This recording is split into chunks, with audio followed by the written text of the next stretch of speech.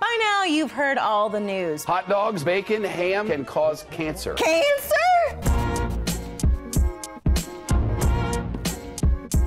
Bacon causes cancer.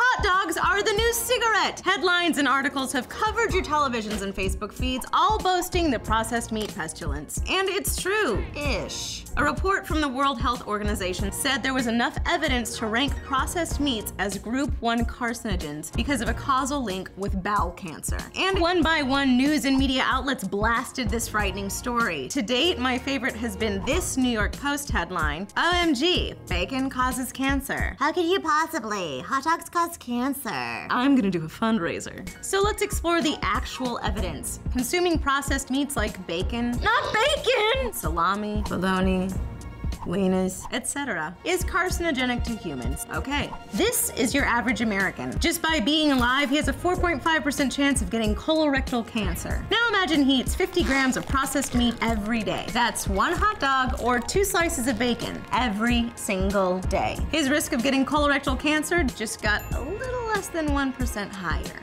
Also, his risk of diarrhea, 100%. So what do we really learn from this story? Well, clearly the media isn't doing their research before vomiting reports all over the TV and web. Either way, it's clear that we're gonna have to start doing the homework ourselves. Otherwise, we're just at constant risk of being swindled by a headline. Get it? Swindled. Swine, bacon, pig, cancer. To date, my favorite has been this New York Post headline, OMG, bacon causes cancer. How could you possibly? Hot dogs cause cancer. I'm gonna do a fundraiser.